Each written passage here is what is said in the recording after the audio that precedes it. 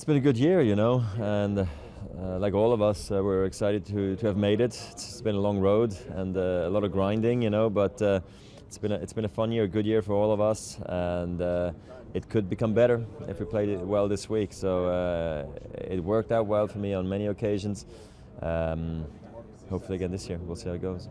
Yeah, I mean, I think for all of the players, it's an exciting way to finish the year. I mean, you're competing against the best players in the world from the beginning of the event, but you also have a little bit of leeway as well.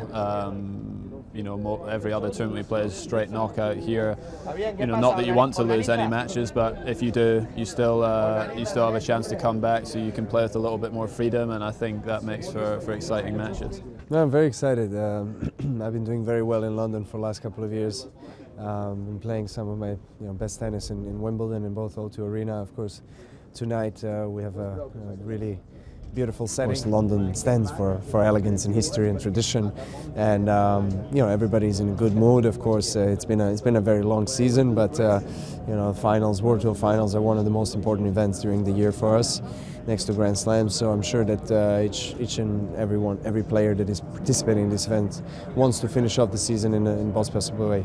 Well, it's great news for me to be here, and being here in London is always very special. So just enjoying that previous days, and I hope to be ready for the action. Yeah, I'm very excited to come in London again, and it was my goal to be here. So very excited for next week.